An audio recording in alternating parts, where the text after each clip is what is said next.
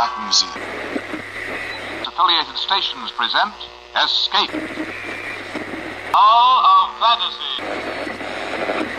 Inner Sanctum. Lights out. Murder at midnight. The Sealed Book presents Suspense. I am the Whistler. Welcome, Weirdos! I'm Darren Marlar, and this is Retro Radio, old-time radio in the dark, presented by Weird Darkness. Each week I bring you a show from the golden age of radio, but still in the genre of Weird Darkness. I'll have stories of the macabre and horror, mysteries and crime, and even some dark science fiction. If you're new here, welcome to the show, and be sure to subscribe or follow the podcast so you don't miss future episodes. And if you're already a member of this weirdo family, please take a moment and invite someone else to listen in with you. Spreading the word about the show helps it to grow. If you're here because you're already a fan of nostalgic audio and print, you'll want to email weirddarkness@radioarchives.com. When you do that, you'll get an instant reply with links to download full-length pulp audiobooks, pulp ebooks, and old-time radio shows for free. That's weirddarkness@radioarchives.com. Coming up, it's an episode from The Witch's Tale entitled Boa Goddess, originally aired October 5, 1931, and so popular they re-aired the episode on July 31, 1933 and March 18, 1937. One of the earliest horror series ever aired, The Witch's Tale was a much-loved radio program for New York kids during its time, which is from 1931 to 1938. The show's host was known as Old Nancy, the Witch of Salem, played by Adelaide Fitz-Allen in the beginning, along with her cat called Satan. Due to its popularity, The Witch's Tale was attempted to be adapted into a television series. However, despite the efforts to do so, it did not happen. Probably just ahead of its time, it would likely fit in very nicely with the creepy kids shows of today. Nevertheless, this radio series is one of the most remembered. Now bolt your doors, lock your windows, turn off your lights, and come with me into the weird darkness as we listen to The Witch's Tale and Boa Goddess.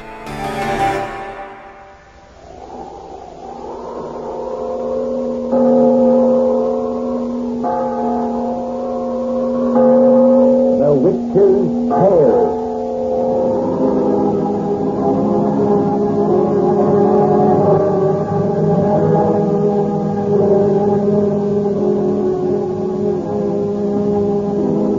Fascinations of the ear, weird, blood-chilling tales told by old Nancy, the Witch of Salem, and Satan, her wise black cat. They're waiting for you, now.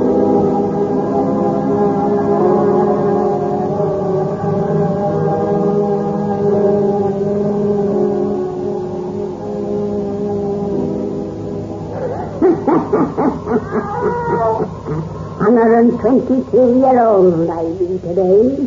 Yes, sir, 122-year-old.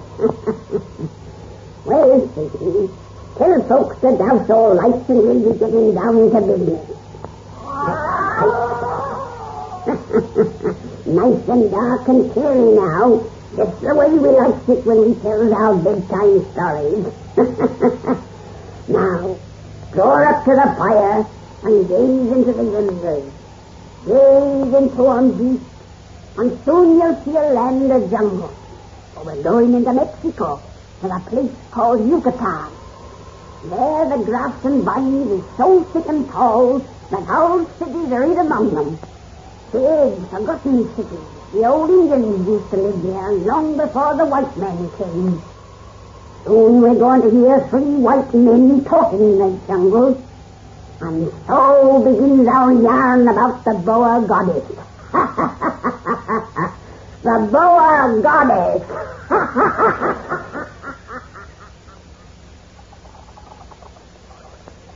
This is Morgan. That we are getting close? We ought to be, according to that picture writing Mary Ann gave me. Hold up that torch, Dutch. Yeah. I don't see no flat stones yet that you said we got to find. If that girl had only come along to show us, we wouldn't have to fool around like this. You have been among these Indians long enough to know their women cannot come on sacred ground. If she's the high priest's daughter, you'd think she'd take a chance on the taboo. Especially with her loving me the way she does. She has taken chance enough as it is. We will find what we seek and get away into the jungle. They will know it was by her aid. Then her life will be... Look, what of it? She's only a squaw. Still, Mary Ann is a cute little trick at that. You got such a sense of humor, Morgan. Every time you call that Indian girl Mary Ann, I got to laugh. Shut up, you fool. If they should hear on find us, you know what will happen. Keep your shirt on, Frenchie. It is kind of comical, Dutch. But I call all my girls Mary Ann. And not being able to speak this one's lingo, I don't know her real moniker anyway. Quiet, be careful. We're safe enough. Every man in the village is out in the jungle for that ceremony they're holding. Yes. The ceremony which proves how much we have to fear. For out there tonight, they will let a boa constrictor crush a man to death. Listen. 3 beats on the draw. That means they're getting ready to kill that fellow now. Yeah. God, if my folks back in Jersey knew their darling boy was living among a bunch of Yucatan Indians who just made sacrifices to snakes, they'd turn over in their graves. After 3 months among them, it is still difficult for me to realize that we have found a lost tribe of Aztecs, living as their fathers did 600 years ago. It was lucky they found us when they did. Another day lost in that bush, we would have been dead. That is what makes me dislike this thing we do tonight. These people save our lives. They took us in, and now we plan to rob them. I hope Frenchy Uranial of Devil's Island ain't developing a sense of gratitude all of a sudden. I may have served time on Devil's Island, Morgan. But I, like you, am not wanted in Ecuador for murder. That's because you never had the nerve enough to kill a man, you yellow skunk. You're not going to talk to that... Morgan, Frenchy, we cannot quarrel. You're right, Dutch. When we get what's underneath them 3 flat stones, it'll take all 3 of us to fight our way back to civilization through that bush. Forget it, Frenchy. You're sure you'll find emeralds in that temple? I've already shown you the little ones Mary Ann gave me, and she's told me in her sign language there's big ones where we're going. If it were not that all 3 of us are needed, as you say, to make escape, I wonder would Dutch and me have heard about them. What do you stop that? Look, Morgan, Frenchy, here is 3 flat stones. This is the place. We found it. Now don't try to lift them. There's a trick to it. She showed me in the picture writing. You push the stone in the middle, and I got it. Look at that. A passage has opened. The temple's underneath. Come on, down these stairs. Wait. I do not like this place. What's the matter? I don't know. It's dizzy feeling that has started me. I feel something funny, too. Both of you are yellow. Give me that torch. I'm going down these stairs. You can't call me yellow. Then prove you're not. Come on. It is dark down here. Morgan, hold up that torch. We don't need it in a minute. According to Mary Ann, this passage takes a sudden bend into the temple proper, where a fire's always burning. Yeah, there it is. Yeah, it is light. Here is the temple. Oh, mon Dieu. My God, good Lord. Up the stairs for our lives. Quick, before it... Wait, you poor dumb idiot. It's only a statue. A statue? Yeah. But it had me going for a minute. It's so natural looking, I thought it was a real honest-to-God snake coiled up to strike. No. It is an idol. The image of the boa goddess. Hold up that torch, Morgan. The stone snake has a woman's face. Mary Ann told me the truth. The idol's eyes are emeralds. Bigger ones than I have ever seen. And where the snake's body joins the woman's face, there is a necklace. More emeralds. We shall be rich. Hurry, millionaires. Let me climb up there and get them. Say, what was that? A drum. It sounded as you touched the ear. There ain't no one with a drum in here. This is just a big bare room. There it is again. It is a warning. You're in a sacred place. You must not defile a holy image. Bunk, hand me your knife, Dutch. What you going to do? Cut off that necklace and pry loose them emeralds. No. Oh, that's what we came here for, you fool. Here goes. Again, that drum. Morgan, come here. A curse will fall on us if you take those stones. Wait, Morgan, there is something funny in this place. I'll go when I get these stones. No. It's all right, I got them. Look, those from the eyes are as big as eggs. I'm rich. Let's get out of your tree. All right, I've got all I want now, and I'm a millionaire. Off these stairs. Let's get away. Wait, listen. It seems to come from inside the snake itself. And it struck 3 times. Yes, 3 times. Like we heard it in the bush outside. It means the boa goddess will take soon a human sacrifice.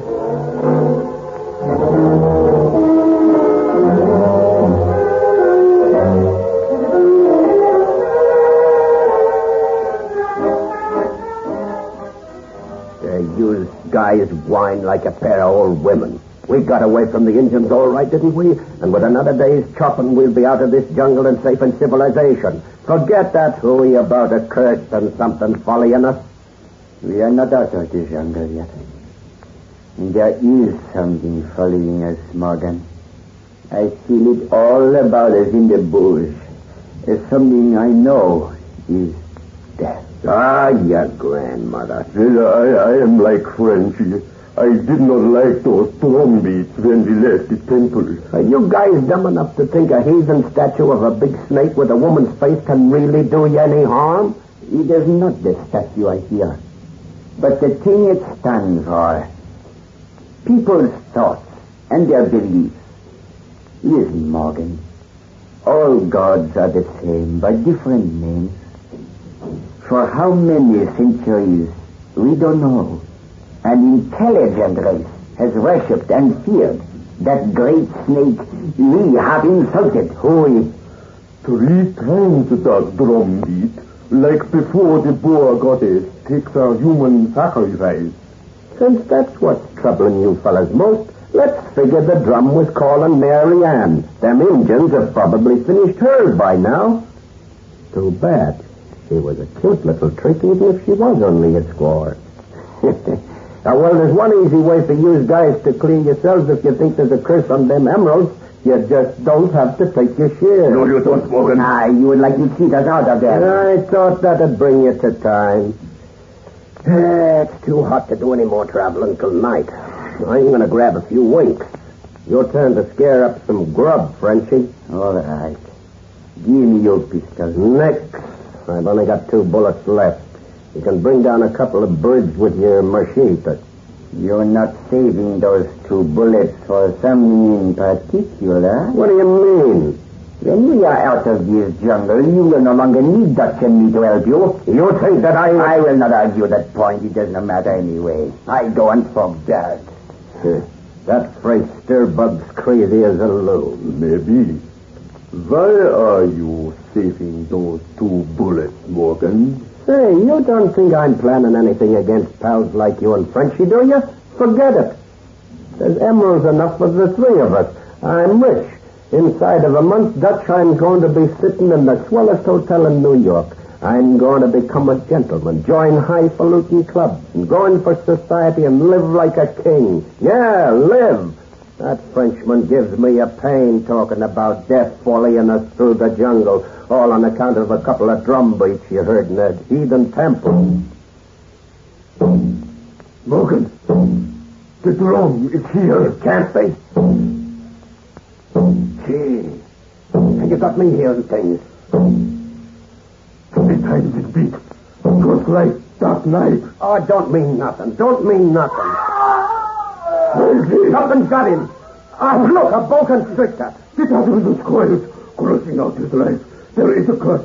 It's breaking. No, I won't believe it. The jungle's full of snakes. He just happened to cross a boa's path. Run, Dutch, run before it comes for us. Ain't you going to try to kill him? You got a pistol, Morgan. Shoot. I'm saving my 2 bullets. Leave him there and run, you fool. Now we can split his share. Yeah, we split his share of death.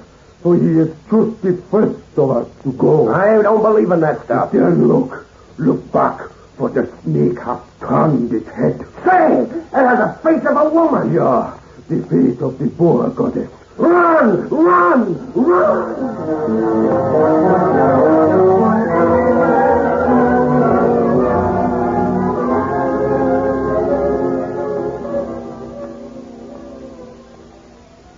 Sure, young fella. I'm not stuck up like ordinary millionaires. I'll be glad to give your newspaper the true story of how me and Dutch got here to New York. I'm certainly much obliged, Mr. Morgan. You realize how interested the public is in the man who owns the largest emerald on Earth. Yeah, but I don't want the papers printing no lies about me. Don't you be like those other fellows who wrote that I'm a nervous old man because they saw me pacing up and down the room like I'm doing now. And don't you say I'm afeard of anything counting me always looking over my shoulder and jumping at funny noises. That is just habits of mine. And don't you dare write there's a curse on my emeralds. There ain't no Indian curse. Of course not, Mr. Morgan. That sensational stuff that you object to is all printed when a flash came in through Associated Press. Seems 2 madmen had stumbled into a little settlement in Yucatan with a pocket full of emeralds and a story of a 3rd man who'd been crushed to death by a boa constrictor with a woman's face. We couldn't pass up a yarn like that, even though we knew it was ridiculous. And it was ridiculous. 2 men have just chopped their way out of the jungle. They're apt to say anything. You write that stuff was all a lie. Don't forget to print how I tried to save me dead partner Frenchie when the big snake got him, though. But don't say the snake had a woman's face. It didn't. That was imagination. And there ain't no curse on my emeralds. None that can reach beyond the jungle anyway. What was that, Mr. Morgan? Nothing. Just talking to myself. The jungle makes you do things like that, young fella. It's great to be home in a city again. No snake can follow me to a big town like New York. You've spoken of your partners as Frenchie and Dutch. Will you give me their proper names, Mr. Morgan? Frenchie's dead. Oh, if I could only forget the way he died. Oh, excuse me. The name I knew Frenchie by was Jean Renal. And Dutch's real moniker is Adolf Appleman. Adolf Appleman? Yeah, he beat it out west of Chicago as soon as we hit the USA. Oh, he ain't nice to you reporter guys like me and don't like his name in the papers. But you can print he don't believe in no curse, neither. Mr. Morgan, haven't you seen this morning's paper? Not yet. I just got up. What a story this'll make. No one dreamed he was your partner. Say, what's the matter with you? What are you doing at my telephone? Hello? Get me Wells 292915. Look at that front page, Mr. Morgan. Read those headlines. What? Last night in a Chicago hotel room, Adolf Appleman was crushed to death. Every bone in his body broken. Hello? Hello? Give me city editor. It can come further than the jungle. Them drum beats I heard last night was not a dream. City desk? Get this. Whopper of a story. The guy crushed to death in Chicago last night was a partner of the bird who was... I'm next.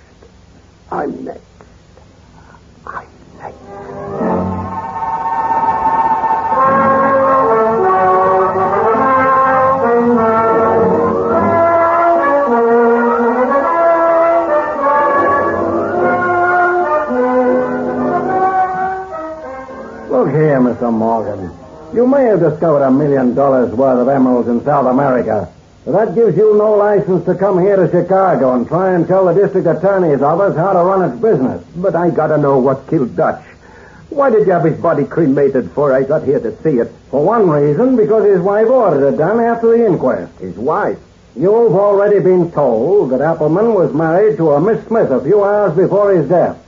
Another reason was because the body was too horribly crushed to serve any real purpose as a clue to the method of murder. Crushed like Frenchie. But you say it couldn't have been a snake that done it. You swear it couldn't have been a snake? My dear Mr. Morgan, despite the wild newspaper theories, boa constrictors do not crawl promiscuously around Chicago. And if they did, there could have been no way for such a monster to have entered or left Mr. Appleman's room. No. And no way for it to come here from the jungle. Where was Dutch's wife when it happened? Out of the room at the time, she says. But no woman on earth could have crushed your partner as we found him. If that's what you're driving at. It ain't. I was just wondering if she'd seen anything. If I could only know the way he died. Come in. Excuse me, sir. Mrs. Appleman to see you. I'll ask her to come in. Now, Mr. Morgan, you can talk to her yourself if you like. How do you do? Good morning, Mrs. Appleman. I'm sure you'll be glad to meet your poor husband's former partner, Mr. Morgan. We have met. That's funny. I feel that you and me have met someplace before. I meant the Dutch had spoken of you. Oh, I see. But your face is somehow familiar. What was your name before you married him? My first name is Mary Ann. Mary Ann? Poor Dutch has told me it's the name you prefer for women, Mary Ann.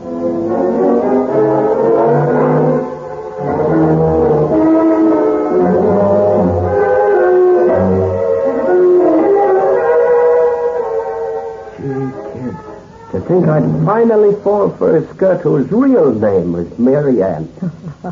How startled you were when I first told you that was my name. Yeah, hit me like a voice from the dead. Not that a squaw matters, you understand? But you knew, even before I spilled the beans about how we got the emeralds and all. Yes, I knew. Dutch had told me everything. I don't know what I'd have done without you since Dutch was killed. Man needs someone around so he won't be all alone to think things. After we're married tomorrow, it'll be better still. Only I wish you hadn't made me to wait a whole year. Yeah, a year. And nothing's happened to me.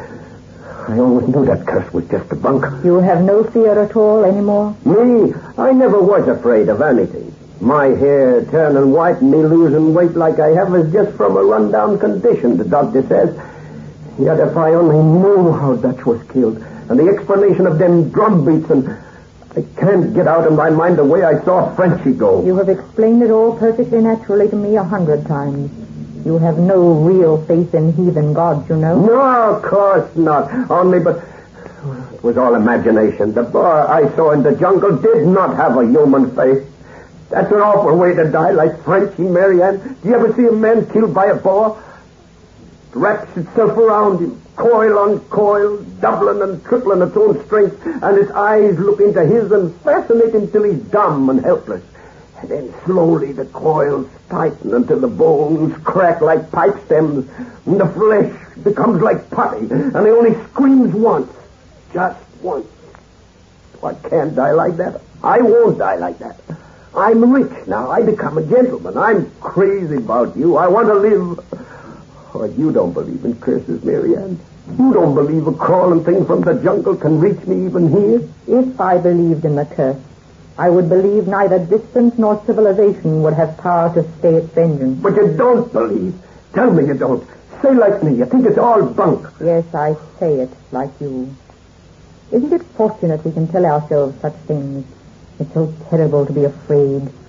Were I a god who wished to punish hard for a long time before I struck, I would make my victims fear. I say, don't talk like that. Sometimes you make me afraid because I don't know what you mean. It'll be all right when we're married tomorrow, and then I'll have you to talk to all the time and learn to understand you.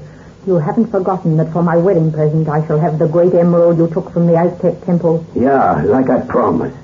Then, with the other the Dutch gave you, you'll have the two greatest emeralds in the world. The eyes of the boa goddess. It will be nice to have them. They'll match your own eyes, Mary Ann. For they're green, like the emeralds, and they fascinate me. Green and deep, like the emeralds, like the eyes of the boa goddess.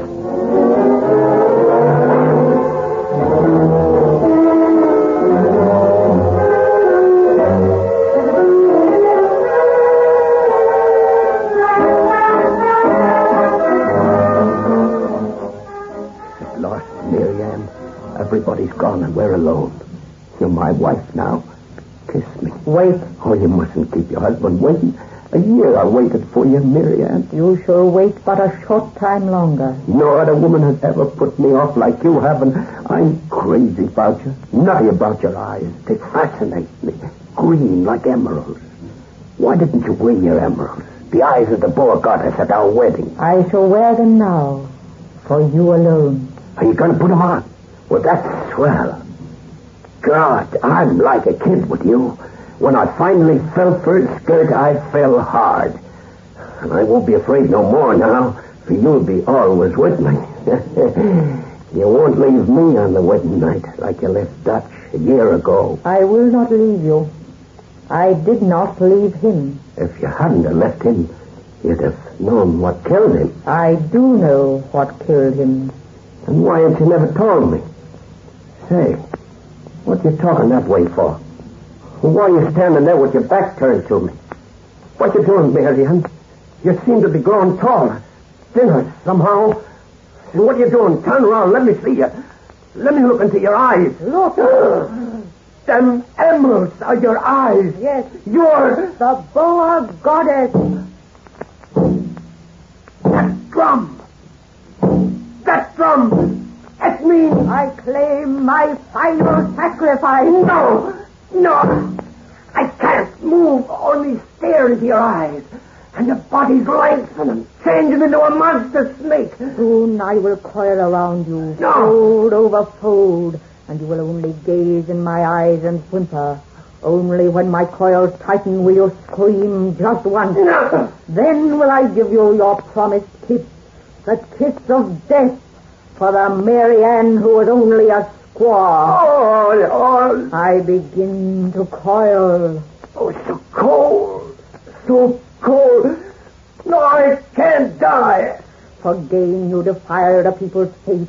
I bind your feet. No. For gain you betray the people's hospitality. I bind your arms. For gain you destroy the woman's love and life. I bind your heart. For this you have been left the last of the three. Today, as you yourself love, as after a year of mortal fear, you aspire to happiness and peace, today I coil about your worthless soul and crush.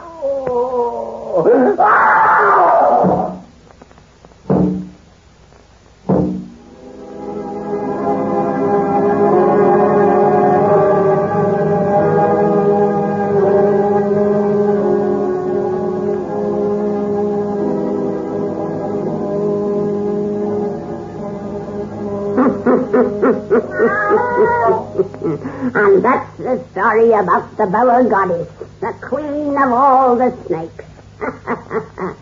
Well, Satan and me have business to attend to now. Important business, Satan. Near midnight, Satan.